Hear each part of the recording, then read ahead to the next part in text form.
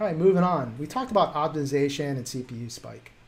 So recently, our APM SME group distributed this article. And in fact, you can see the original publication date was March 18th, 2020. So not too long ago. Because we were getting questions about, hey, my BIG-IP appliance is like freaking out. It's like hitting 100% CPU. What can I do about it? Well, there's a couple things you could do. You could scale out BIG-IPs, right? Or you could turn some knobs and switches to get things optimized. And that's what this article does. So if you come down, it gives you recommended actions to get your CPU level down. So maybe you have compression enabled. Well, let's disable that for time being. Maybe you don't have the TLS ciphers properly positioned and they're not hardware accelerated. All right, make sure those are hardware accelerated. Let's reduce or eliminate the ACLs on the policy, right?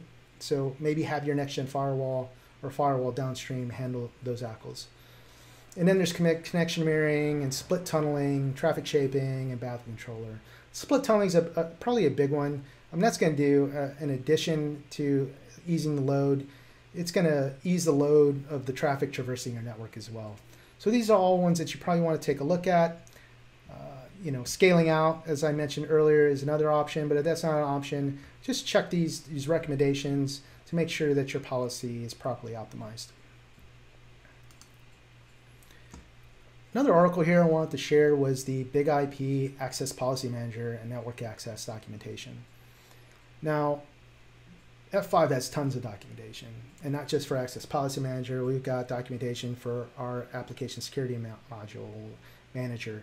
We've got LTM knowledge. We've got DNS knowledge. We got all sorts of knowledge for everything you can imagine with a BIG-IP. I wanted to point this one out because you'll be using this pretty often to configure your VPN.